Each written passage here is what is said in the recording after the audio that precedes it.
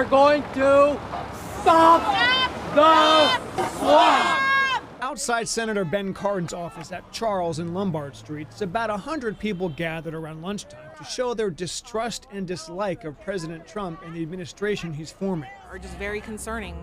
It seems like everyone he wants to appoint is the ideal person if you want to completely dismantle the given agency that he's putting them in charge of. I'm a 44-year educator, retired recently. I'm really worried about the Secretary of Education, Betsy DeVos. What motivated others to protest is the environment. Today, Donald Trump signed executive orders advancing construction of the Keystone and Dakota Access pipelines. We'll see if we can get that pipeline built.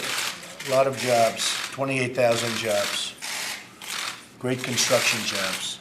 We have to get away from this fossil fuels, and with this new pipeline, it's going to be more burning, more carbon dioxide in the atmosphere, more greenhouse effect. The facts speak for themselves in terms of the danger of leaks of oil. It's not a question of if, it's a question of when. MoveOn.org was one of the organizers of this rally, and according to its website, other rallies happened today in Rockville, Salisbury, and Upper Marlboro. We're live in downtown Baltimore. George Lettis, WBAL-TV 11 News.